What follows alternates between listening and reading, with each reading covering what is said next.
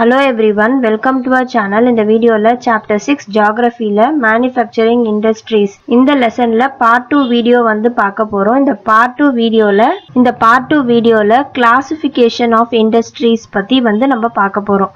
So classification of industries ல அவங்க use பண்ற அந்த raw materials அதை பேஸ் பண்ணி வந்து நம்ம இண்டஸ்ட்ரீஸை கிளாசிஃபை பண்றோம்.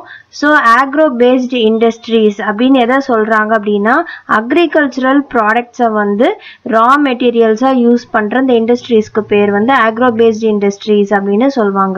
ஸோ மினரல் பேஸ்ட் இண்டஸ்ட்ரீஸ் அப்படின்னா மினரல்ஸ், அதாவது நம்ம நிலத்துல இருந்து வந்து எடுக்கிற அந்த மினரல்ஸை வந்து ரா மெட்டீரியல்ஸா வச்சு யூஸ் பண்ற இண்டஸ்ட்ரீஸ்க்கு மினரல் பேஸ்ட் இண்டஸ்ட்ரீஸ் அப்படின்னு சொல்லுவோம். ஸோ ஆக்ரோ பேஸ்ட் இண்டஸ்ட்ரீஸ்க்கு என்னென்ன எக்ஸாம்பிள்ஸ் கொடுத்துருக்காங்கன்னா பாருங்க, cotton, wool, jute, silk, textile, rubber and sugar, tea, coffee, edible oil. So mineral based க்கு என்னென்ன எக்ஸாம்பிள்ஸ் கொடுத்துருக்காங்கன்னா iron and steel industries, அப்புறம் cement, aluminium industries, machine tools, petrochemicals. இந்த இண்டஸ்ட்ரீஸ் எல்லாமே mineral paste இண்டஸ்ட்ரீஸ்க்கு எக்ஸாம்பிள்ஸா வந்து கொடுத்துருக்காங்க. ஸோ இதுக்கு அடுத்தது வந்து இண்டஸ்ட்ரீஸை எப்படி கிளாசிஃபை பண்ணலாம் அப்படின்னா அதோட மெயின் ரோல் வச்சு வந்து கிளாசிஃபை பண்ணலாம். ஸோ மெயின் ரோல் அப்படின்னா ரெண்டு விதமா வந்து பிரிக்கிறாங்க, பேசிக் ஆர் கீ இண்டஸ்ட்ரீஸ் அப்படின்னு, அதுக்கப்புறமா வந்து கன்சியூமர் இண்டஸ்ட்ரீஸ் அப்படின்னும் வந்து பிரிக்கிறாங்க. ஸோ பேசிக் ஆர் கீ இண்டஸ்ட்ரீஸ்னா என்ன? பேசிக் R key industries are those which supply their products as raw materials to manufacture other goods. அதாவது ஒரு இண்டஸ்ட்ரி, அந்த இண்டஸ்ட்ரி வந்து ரா மெட்டீரியல்ஸை அதோட ப்ராடக்ட்ஸை வந்து இன்னொரு இண்டஸ்ட்ரிக்கு வந்து கொடுக்கறது, அந்த மாதிரி இருக்கிறத வந்து நம்ம என்ன சொல்வோம்னா பேசிக் ஆர் கீ இண்டஸ்ட்ரி அப்படின்னு சொல்லுவாங்க. அதாவது iron and Steeles industry, copper smelting, aluminium smelting industries, இது எல்லாத்தையும் வந்து என்ன சொல்லுவாங்க பேசிக் ஆர் கீ இண்டஸ்ட்ரி. ஸோ இந்த இண்டஸ்ட்ரியில வர ப்ராடக்ட்ஸை வந்து ரா மெட்டீரியல்ஸா இன்னொரு இண்டஸ்ட்ரிக்கு வந்து தருவாங்க. அவங்க வந்து ஒரு ஃபினிஷ்டு ப்ராடக்டா ரெடி பண்றதுக்கு இதுல வர எண்ட் ப்ராடக்ட், அதாவது இந்த பேசிக் ஆர் கீ இண்டஸ்ட்ரியில வர எண்ட் ப்ராடக்டை வந்து அவங்க இன்னொரு இண்டஸ்ட்ரி வந்து ரா மெட்டீரியலா யூஸ் பண்ணி அது வந்து இன்னொரு புது ப்ராடக்டா வந்து ரெடி பண்ணுவாங்க. ஸோ இது வந்து பேசிக் ஆர் கீ இண்டஸ்ட்ரீஸ் அப்படின்னு சொல்லுவோம். ஸோ கன்சியூமர் இண்டஸ்ட்ரீஸ் அப்படின்னா that produce goods for direct use by consumers. டைரக்டா வந்து குட்ஸ், அதாவது அவங்க ப்ரொடியூஸ் பண்ற அந்த ப்ராடக்ட், அந்த ஃபினிஷ்டு ப்ராடக்ட் வந்து டைரக்டா கன்சியூமர்ஸ்க்கு யூஸ் பண்ற மாதிரி. கன்சியூமர்ஸ்னா நம்ம பீப்புள், நம்ம use பண்றோம்ல. For example tooth paste, paper, sugar, இதெல்லாமே வந்து என்னது ஃபேன்ஸ், அந்த மாதிரி நிறைய ஐட்டம்ஸ் இதெல்லாமே என்ன பண்ணுவாங்கன்னா இவங்க ப்ரொடியூஸ் பண்ண நேரம் நம்ம என்ன பண்ணுவோம், இதை வந்து நம்ம யூஸ் பண்றதுக்கு வந்து வந்துடும். ஸோ அந்த மாதிரி இண்டஸ்ட்ரீஸ்க்கு பேரு கன்சியூமர் இண்டஸ்ட்ரீஸ் அப்படின்னு சொல்லுவோம். ஸோ நெக்ஸ்ட் வந்து on the basis of capital investment. So classification of இண்டஸ்ட்ரீஸ்ல நம்ம ஃபர்ஸ்ட் பார்த்தது வந்து ஆக்ரோ பேஸ்ட், அடுத்தது மினரல் பேஸ்ட். அதுக்கப்புறமா இண்டஸ்ட்ரீஸோட மெயின் ரோலை பொறுத்து ரெண்டு விதமா பிரிக்கிறாங்க, பேசிக் R key industry and consumer industry. இதுக்கப்புறமா வந்து on the basis of capital investment, அதாவது கேபிட்டல் இன்வெஸ்ட்மெண்ட்னா எவ்வளோ வந்து இன்வெஸ்ட் பண்றாங்க அதை பொறுத்து வந்து பிரிக்கிறாங்க industries. So a small scale industry is defined with reference to the maximum investment allowed on the asset of a unit. This limit has changed over a period of time. At present, the maximum investment allowed is rupees 1 crore.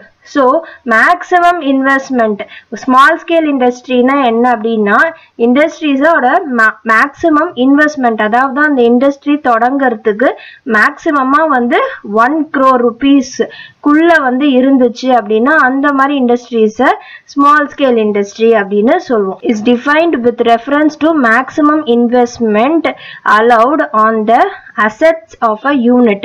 This limit has changed over a period of time. So ஒரு டைமுக்கு இந்த amount வந்து மாறுது. At present வந்து என்ன சொல்லியிருக்காங்கன்னா maximum investment 1 crore rupees குள்ள இருந்துச்சு அப்படின்னா அது அந்த இண்டஸ்ட்ரீஸை வந்து ஸ்மால் ஸ்கேல் இண்டஸ்ட்ரீஸ் அப்படின்னு சொல்லுவாங்க. ஸோ இப்போ அடுத்தது வந்து on the basis of ownership.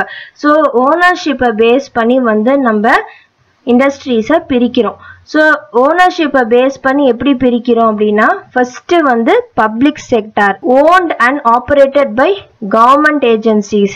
அதாவது பப்ளிக் செக்டார் இண்டஸ்ட்ரீஸ்னா என்னன்னா, இந்த இண்டஸ்ட்ரீஸ் எல்லாமே வந்து என்னது கவர்மெண்ட் ஏஜென்சிஸால வந்து ஆப்ரேட் பண்ணப்படுது, அவங்க கண்ட்ரோல்ல வந்து இருக்கு, அவங்களால வந்து ஓன் பண்ணப்பட்டு அவங்களால வந்து கண்ட்ரோல் பண்ணப்படுது.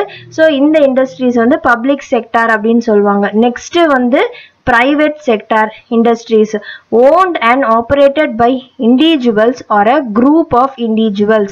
அதாவது private sector industries னா owned and operated by ஒரு particular personக்கு வந்து சொந்தமானது, அதுதான் வந்து private sector அப்படின்னு சொல்லுவாங்க. So Bajaj auto limited, Dabur industries, இது எல்லாமே வந்து ஒரு பர்டிகுலர் பர்சன், ஒரு இண்டிவிஜுவலுக்கு வந்து சொந்தமானது, அதெல்லாம் வந்து private sector industries சொல்லுவோம். கவர்மெண்ட் ஏஜென்சிஸ்க்கு கண்ட்ரோல் இருக்கிறத வந்து நம்ம பப்ளிக் செக்டார் அப்படின்னு சொல்லுவோம். ஸோ பப்ளிக் செக்டார் இண்டஸ்ட்ரீஸ்க்கு வந்து என்ன எக்ஸாம்பிள் கொடுத்துருக்காங்க அப்படின்னா, BHEL வந்து கொடுத்துருக்காங்க, பாரத் ஹெவி எலக்ட்ரிகல்ஸ் லிமிடெட், அதே மாதிரி SAIL வந்து கொடுத்துருக்காங்க, steel authority of India limited வந்து கொடுத்துருக்காங்க. ஜாயிண்ட் செக்டார் இண்டஸ்ட்ரீஸ் அப்படின்னா என்னன்னா, பப்ளிக் அண்ட் பிரைவேட் ரெண்டுமே வந்து ஜாயின் பண்ணி ஒன்னா வந்து ஓன் பண்ணி நடத்துறது தான் வந்து ஜாயிண்ட் செக்டார் இண்டஸ்ட்ரீஸ் அப்படின்னு சொல்லுவோம்.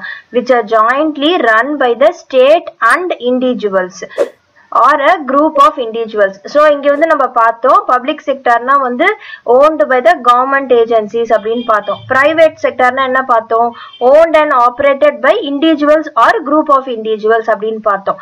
ஜாயிண்ட் செக்டார் இண்டஸ்ட்ரீஸ்னா என்னன்னா, jointly run by the state and by the individuals அப்படின்னு சொல்றாங்க. அதாவது jointly run by the state and the individuals இல்லனா group of individuals ரெண்டுமே கலந்தது, பப்ளிக் அண்ட் பிரைவேட் ரெண்டுமே வந்து ஜாயின் பண்ணி ஒன்னா நடத்துறது தான் வந்து ஜாயிண்ட் செக்டார் இண்டஸ்ட்ரீஸ். எக்ஸாம்பிளுக்கு வந்து இங்க என்ன கொடுத்திருக்காங்கன்னா, ஆயில் இந்தியா லிமிடெட் OIL வந்து கொடுத்திருக்காங்க, is jointly owned by public and private sector அப்படின்னு சொல்லியிருக்காங்க. நெக்ஸ்ட் வந்து cooperative sector industries. So cooperative sector இண்டஸ்ட்ரீஸ்னா இந்த இண்டஸ்ட்ரீஸ்லாம் வந்து யார் வந்து ஓன் பண்ணி ஆப்ரேட் பண்றாங்க அப்படின்னா, ப்ரொடியூசர்ஸ் இல்லைன்னா ரா மெட்டீரியல்ஸ் வந்து சப்ளை பண்றாங்கல்ல, அவங்களே வந்து இந்த இண்டஸ்ட்ரீஸ் வந்து நடத்துவாங்க. இல்லை ஒர்க்கர்ஸ் ஆர் இல்லை எல்லாரும் சேர்ந்து workers and raw material supply பண்றவங்க, இவங்க ரெண்டு பேருமே வந்து சேர்ந்தோ வந்து நடத்துவாங்க. ஸோ இந்த மாதிரி இண்டஸ்ட்ரீஸை வந்து கோஆபரேட்டிவ் செக்டார் இண்டஸ்ட்ரீஸ் அப்படின்னு சொல்லுவாங்க. they pool in the resources and share the profit or losses proportionately. அதாவது அவங்க என்ன சொல்றாங்க அப்படின்னா, அவங்க வந்து இந்த ப்ராஃபிட் இந்த லாஸ் வந்து என்ன பண்ணுவாங்களா ஈக்குவலா வந்து பிரிச்சுப்பாங்க, எல்லாம் ஒன்னா சேர்ந்துதான் வந்து இந்த இண்டஸ்ட்ரீஸ் வந்து நடத்துவாங்க. அதுக்கு பேர் வந்து கோஆபரேட்டிவ் செக்டார் இண்டஸ்ட்ரீஸ்னு சொல்லுவோம். ஸோ அவங்களுக்கு வர ப்ராஃபிட்டா இருந்தாலும் சரி லாஸா இருந்தாலும் சரி அதை வந்து ஈக்குவலா வந்து அவங்களுக்குள்ளேயே வந்து பிரிச்சுப்பாங்க. இதுக்கு எக்ஸாம்பிளா என்ன சொல்லியிருக்காங்க அப்படின்னா, சுகர் இண்டஸ்ட்ரி மகாராஷ்டிரால, அதே மாதிரி வந்து கயர் இண்டஸ்ட்ரி இன் கேரளா, இது ரெண்டுத்தையும் வந்து எக்ஸாம்பிளா வந்து கொடுத்துருக்காங்க. ஸோ இப்போ அந்த கிளாசிஃபிகேஷன் வந்து பார்க்கும் போது பேசிஸ் ஆஃப் ஓனர்ஷிப் அப்படின்றது வந்து ரொம்ப இம்பார்ட்டன்ட். ஸோ அந்த பேசிஸ் ஆஃப் ஓனர்ஷிப்ல வந்து நம்ம என்ன நல்லா பார்த்தோம்னா, public sector, private sector industries, joint sector industries and cooperative sector industries. இப்போ நெக்ஸ்ட் வந்து based on the bulk and weight of raw materials and finished goods. So bulk and weight of raw materials and finished goods இதை வச்சு வந்து எப்படி பிரிக்கிறாங்கன்னா, heavy industries and light industries அப்படின்னு பிரிக்கிறாங்க.